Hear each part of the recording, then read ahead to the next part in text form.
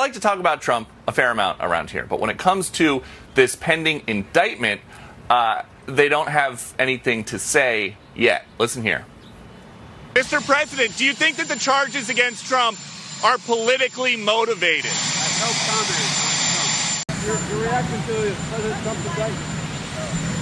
Are you worried this will further divide our country, the indictment? I have no comment on that. Mr. President. Possible protests in the wake of the indictment? No, I'm not going to talk about Trump's indictment. You've spoken about democracy and the rule of law at every stop in Africa. Given that, what is your comment on former President Donald Trump's indictment, and are you worried that his calls for protest could lead to a recurrence of the violence similar to that of January 6th? I am not going to comment on an ongoing criminal case as it relates to the former president. Because he has gotten away with so much for so long, and so many of his victims will never see their day in court. I think it's absolutely understandable that some people would be feeling vindicated and, quite honestly, celebratory. The first time ever that a former president has been criminally charged.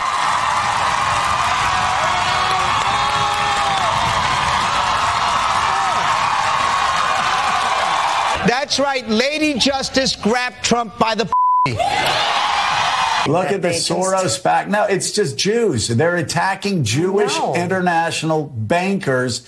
It's what anti-Semites have been doing for hundreds of years, attacking Jewish international bankers. And that's what they do. They try to blame everything on Jewish international bankers. It's Germany, 1933. This idea among the right that African Americans, that black folks who are in positions are controlled by some Jewish overseer who's pulling their strings.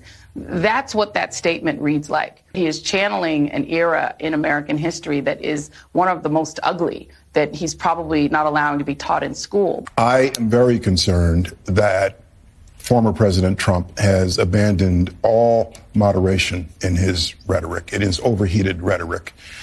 What he is essentially doing in talking to his base, those who, as John put it, are still under his spell, is basically take up arms against our government, state and local.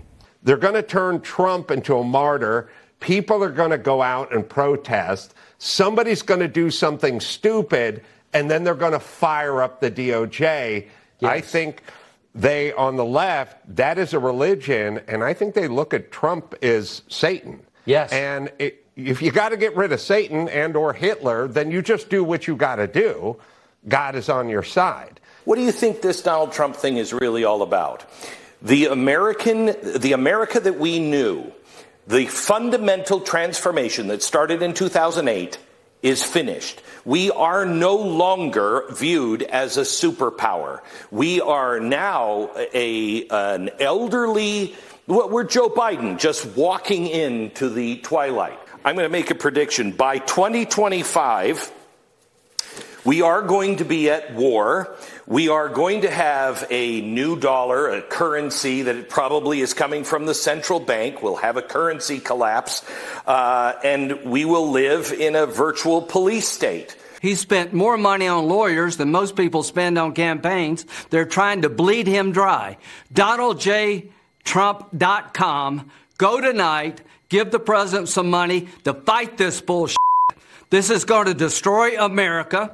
We're going to fight back at the ballot box. We're not going to give in. How does this end, Sean? Trump wins in court, and he wins the election. That's how this ends.